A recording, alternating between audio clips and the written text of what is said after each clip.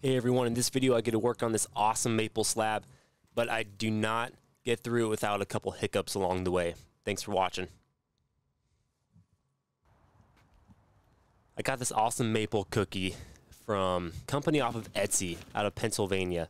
I was looking for something different. I hadn't done a circular piece yet, and I noticed this was an awesome company, had really good reviews, and it had quite a bit of spalting on this piece. So that was something that I definitely wanted to kind of try out and see how I liked it. This piece was almost 2.5 inches. I cleaned it up with the Dremel, and then it was ready to start the pour. I made the mold here out of melamine, and I definitely prefer that with epoxy pours. I hit this, I didn't show it, but I hit it before with some mold release so that it pops out really nice. A little bit of a home job there. I had to add a little bit. No leaks, as you'll see. I find you can make it look not too nice, but as long as you caulk it really well, it won't leak on you. So just giving it some rough measurements here. I ended up wasting quite a bit of epoxy on this, obviously, because it's a circular piece and I poured it for a square. I am not going to do that again. I've seen people make circular molds, and I've actually made one since. I don't know why I didn't on this one. I guess I was lazy. Didn't quite have the equipment to cut a good circle, which I kind of show later on in this video. But I'm using super clear liquid glass deep pour epoxy. They say you can pour this thing like single pour like up to 4 inches, 4 to 6 inches, which is pretty insane. The most I've done at a single time was actually probably this pour. I think I did about 2 inches on this first pour. Definitely needing a bigger bucket here. I used like the last bit of all the epoxy I had laying around the house to kind of just clean house and start over. Some of those bottles have been sitting for a little bit.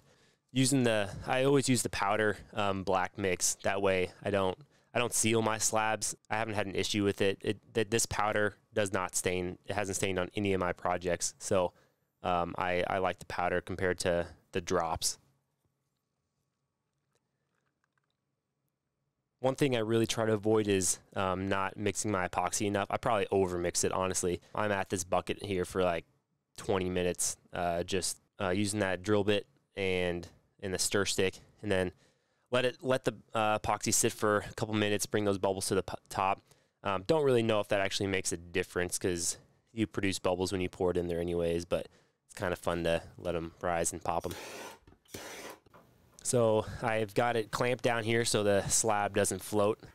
Haven't had an issue with that yet, but I'm sure eventually I will. I ended up not having quite enough epoxy. If I would have just cut off those corners, I think it would have been good. I get about 2 inches here and then have to come back later and top it off.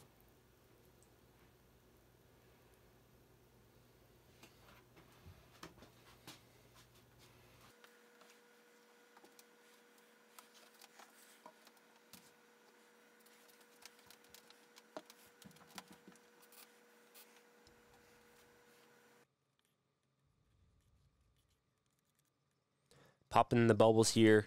They claim that they'll all pop on their own, which usually does. Yeah, so showing you that crack held up, that addition held up really well. No leaks at all. All right, so this is about 2 weeks later. I wanted to top this slab off a little bit more. I thought about just like calling it good and letting the industrial sander where I take this piece to just shave it down that 1/2 inch extra, and it'd still be a pretty thick piece. It'd probably be about 2 inches, but I kind of wanted it thicker than that, so I took the time, roughed up all the edges, which was kind of a pain because there's a lot of little spots I tried to get. So I was using cut saw bits, anything that my Dremel kit had, and a sander to really rough up those edges.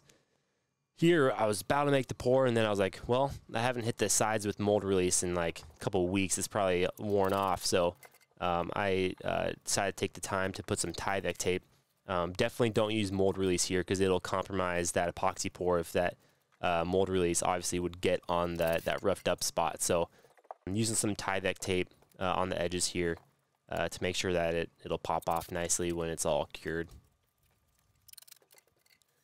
All right, I didn't show you guys the mixing process again because you've already seen it once, but topping it off here a little bit, and then it kind of occurred to me like I should probably top off, or I should probably seal the top because the bottom's been sealed for quite some time, and if the top absorbs oxygen and the bottom doesn't, it could create some issues. I really wasn't worried about this piece warping on me, but I decided might as well just seal that top, which would also help with any soft spots. All right, yet again, a week or two later, I usually give, I mean, they say this is fully cured after 72 hours, but I usually don't break the mold for at least a week, just because I'm like that. I just don't want to have any potential chance of it not being fully cured. So driving a wedge on that opposite side, breaking the seal around the edges, you know the drill.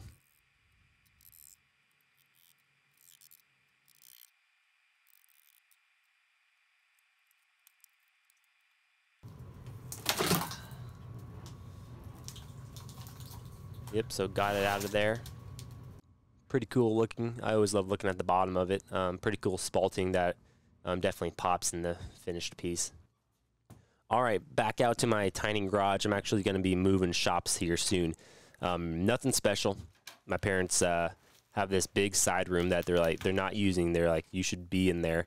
It has AC heating. My garage obviously doesn't. I can't do any epoxy pours in there during the heat of the summer months or the cold of the winter. So they're going to let me move in there. I'll probably triple or quadruple the space I have, so that'll be super nice. But you can see here another home job from TD Wood Customs. I'm using an arrow. If you don't know, I have another side business called Identical Draw. It's actually quite a bit bigger than TD Wood Customs.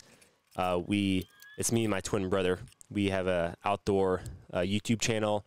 We kind of film our own show, but also do marketing for outdoor companies. So you can check that out. Using an arrow here just to get a rough edge. This is about to go to an industrial shop and get sanded. So it wasn't like my exact measurement for the circle here.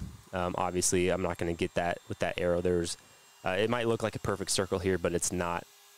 There's some indents in different spots. So shaving it down piece by piece, and then I'm taking the jigsaw and gonna cut the edges off. And this is really where you can see all that wasted epoxy around the edges. I mean, that's easily a couple $100 worth.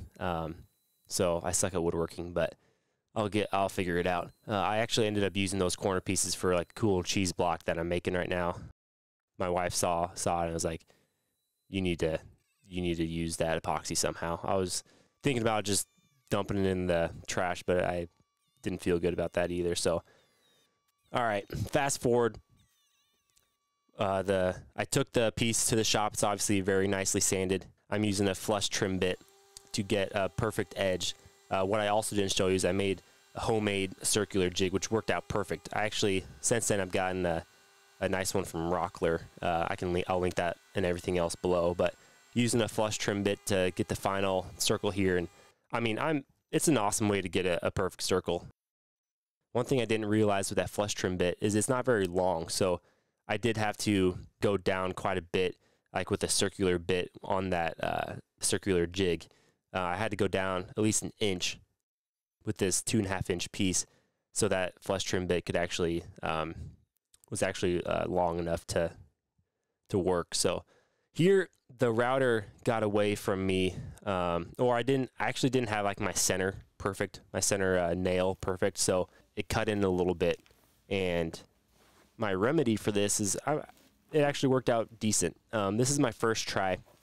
I ended up switching out a little bit, but I basically found a similar edge piece that I had cut off with the jigsaw, and I thought it might be a really good match to fix that little piece. So I put some wood glue on there and let it sit. I end up just doing the wood piece like that, and then just re-pouring the black epoxy. Instead of trying to glue black epoxy to black epoxy, I just re-poured, put some Tyvek tape there on the edge, and re-poured that black epoxy. It looks pretty good. You can definitely tell there's something there, but I was pretty impressed with the fix. It worked out. So that was issue number 1. Issue number 2 is I ran into one of the worst things as a woodworker, and that is bugs. I bought this, like I said, from a good company out of Pennsylvania, and as I was like about to start the finishing sanding process, I was like clearing out the holes for a last little epoxy pour in those little holes. There's a previous sign of bugs in the wood slab, which is very common. There's usually some holes from bugs, especially maple. Bugs love maple. So when I found 2 bugs, and I right away immediately bagged up the piece, put it out in my garage, which was freezing, which would also hopefully kill them. Before that, I also hit it really quick with mineral spirits. I soaked it in mineral spirits. I read on some forums that sometimes that can at least slow them down. So I was like, whatever, I'm going to do that really quick, bag it up, put it in my freezing garage, and then get a hold of these people. And I got a hold of them right away. They were super good. They worked with me really well. So I'm super careful about making sure I purchase pieces that are kiln dried or heat treated for bugs. It's nothing to mess around with. If like bugs will crawl out of your piece if you don't get treated wood. So I called them right away, and they were like, "Wow, this is like all of our wood is heat treated. Like we've been doing this for like 30 years and never had anybody with an issue with bugs." So they fully refunded me the piece, and then also walked me through how to treat the piece. Ended up using Boracare, and it worked out really well. Here you can see me. Since I have it out, I'm like, I might as well also treat this piece, which is also supposed to be treated, but I'm like, heck, I'm just going to treat both of them while I have it, and hopefully took care of the issue of bugs. I mean, how am I supposed to know? I treated both sides like they told me to. I read a lot of instructions, so hopefully that got rid of the bugs. There are a lot of reasons those bugs should be dead. So, all right, fast forward a couple weeks. This slab's soaked in the Boracare and all that good stuff. I'm feeling confident that this thing is ready for the next stage. So I am inlaying the legs just a little bit, I don't know, 1/4 of an inch, using those wood pieces there to guide my router. I have little spacers there that worked out really nice. Just measured to make sure that they were in the correct locations, and then was super easy to just route out that little space. Now here I'm just heating up those little epoxy spots and then scraping them off with that handy scraper. I use that all the time. Getting those last little pieces filled with epoxy. So this thing is just about ready for the final sanding process.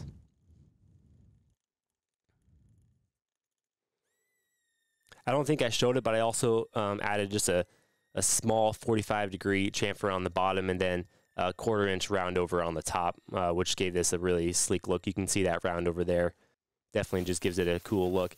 Hitting it here, so far before this I didn't quite show. I use my DeWalt sander, and I always do that right away when I get the piece from the industrial sander, because they have those zigzag marks on there from their sander. So I sand it with the DeWalt up to 80 and then 120, then I change over to my finished sander with the Festool, and I hit it with 180 and 220. I'll spray it with water at least once or twice during that process that they claim raises the grain. The most important thing when sanding epoxy and wood is to have an air compressor and just always hit that piece that you're sanding and hit the sander as many times as possible. That really helps cut down on the pigtail swirls and stuff, and it speeds up the process quite a bit. So I try to sand just the epoxy, spray it down, and just sand the wood. And I'm changing pads pretty quick. I'm using the 3M extract. I'll have that linked below. All right, so I marked the legs with a little drill bit, and then I'm gonna put these threaded inserts in. Super handy, easy to use.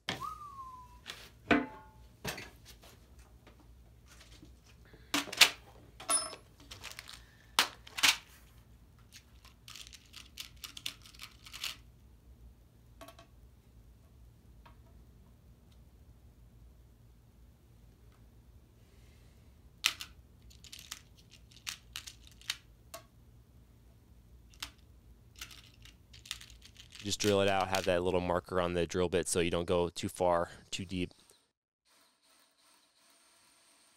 Not rocket science here, you've seen it before.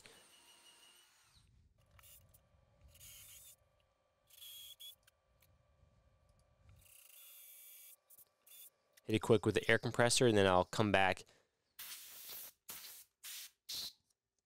And this is a step that I thought was super overrated. Like, this is dumb. I'm not gonna use a countersink, but ever since I started using it, it's been super handy. Like, it just gives it such a cleaner look and helps that threaded insert to sit in there perfect. Otherwise, sometimes it can sit a little high, which can make your legs uneven. So definitely, it's definitely my recommendation from a guy that used to doubt the countersink. Definitely use the countersink. It's been a little bit of a game changer when it comes to leg installation.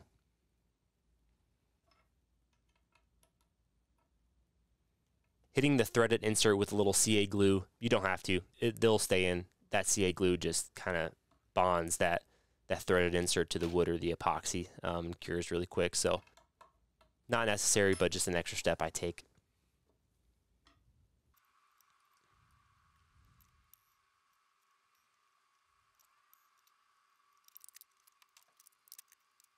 I love these legs. I've purchased it from this guy before. They actually ship all the way from Latvia, and they're affordable. I can't find anybody from the United States that makes a cool, like, modern leg like this for the cheaper price. So if you are in the United States and you make legs like that, hit me up. I'm looking for a guy that can kind of be my one-stop shop for that, for legs. So let me know. Here I'm using the old go-to Rubio monocoat 3-to-1 ratio with the accelerator. I always pour more down than I need.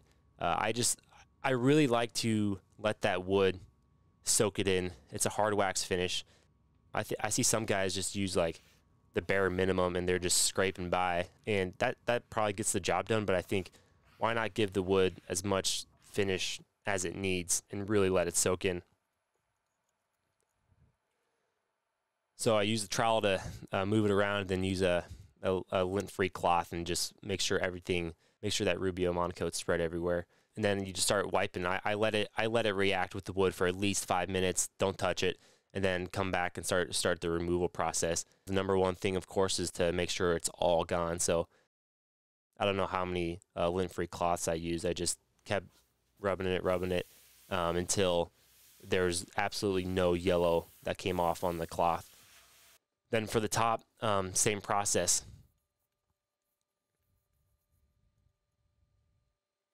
Again, excess Rubio, I just really like to let it soak in as much as the wood will take.